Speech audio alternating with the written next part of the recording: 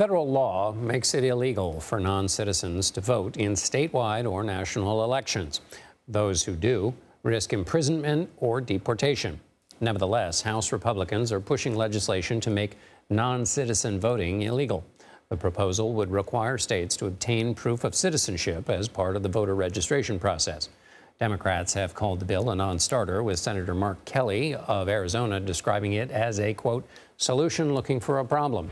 But Speaker Mike Johnson has made the issue difficult to ignore by attaching it to a part of a government funding bill ahead of an October 1st deadline for funding the government. Even if banning non-citizen voting is redundant policy, Johnson sees a political benefit in forcing Democrats to vote against an immigration bill ahead of the election. Republicans control 220 seats in the House compared to Democrats who control 211. The Cook Political Report considers 24 upcoming House races to be toss-ups, which will determine if Republicans can expand their majority or if Democrats will reclaim control of the House. Lawmakers ultimately expect some kind of a funding bill will pass before the government shuts down. They have the rest of the month to work out the details. A vote on the Republican proposal to ban non-citizen voting could happen next week. To help us set the record straight, let's bring in CBS News immigration and politics reporter Camilo Montoya-Galvez. Camilo, on the question of non-citizen voting, is there any evidence that this is happening, and why are Republicans trying to ban something that's already illegal? Hi, John. No, there's no evidence to suggest that immigrants, whether they're here illegally or legally, are voting in federal elections in any significant numbers, and certainly not enough to alter the outcome of any major election here in the U.S. As you underscored, voting in a federal election as a non-citizen immigrant is already a felony under U.S. law, and that has been the case since the 1990s. That applies to immigrants living here illegally after crossing the U.S.-Mexico border or overstaying a visa, but it also applies to legal immigrants, including permanent residents who are not allowed to vote in federal elections. And in addition to facing jail time, they can be deported back to their country of birth. So these fines, these laws are already in place, and these attempts by immigrants to vote in federal elections are rare according to most studies. And when they do happen, they are investigated and prosecuted by federal authorities, including the Justice Department. But Republican lawmakers, John, have tried to tie the issue of election integrity, which is obviously something that former President Donald Trump tends to focus on in many campaign rallies, with the issue of the U.S.-Mexico border, another major pillar of his campaign, and concerns around the increase in illegal crossings there. And yes, obviously, as you know, border crossings have soared to record levels under the Biden administration. And so the theory, at least on the Republican side, is because illegal immigration has increased dramatically, John, that increases the opportunities, or at least chances, for non-citizens, including those crossing the border, to exploit our election system. But again, there's no evidence to suggest that that is happening.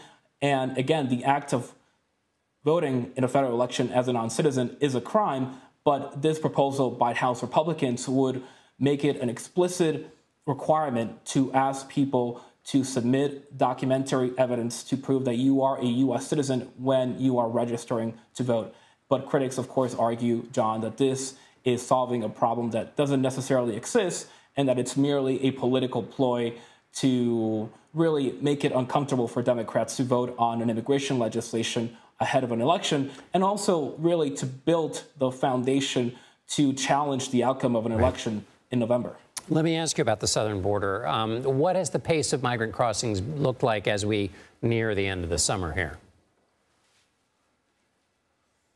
Well, John, after soaring to record levels last year and in 2022, illegal crossings along the U.S.-Mexico border dropped to a 4-year low this summer, and that is because of that executive action by President Biden that has severely restricted asylum, because of sweltering temperatures along the southern U.S., and because of the Mexican government's actions to stop migrants before they get to the U.S. in the first place. The number of border crossings dropped to a 4-year low, the lowest in September of 2020. In July, the numbers did increase slightly in August, John, according to our internal government data that we obtained here at CBS News, but just slightly. And it does seem like the post-executive order drop has largely materialized and the numbers have plateaued. So the open question now, John, is whether the number of people crossing the border and traveling throughout Latin America to get here increases in the fall, which historically has been the case.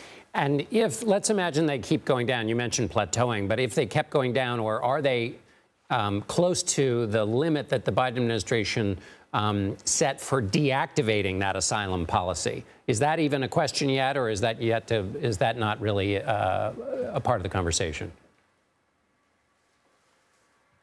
Well, right now, the current regulations say that if the daily average of illegal border crossing stays at 1,500 for 7 consecutive days, John, officials can lift this executive order that restricts asylum, but that has not occurred yet. In fact, the daily average right now stands at around 1,800 and 1,900, so we are still a bit far from that. And again, historically, because of the weather changes and the smuggling tactics in the fall, migration typically increases in September, October, and November. So we could see an increase.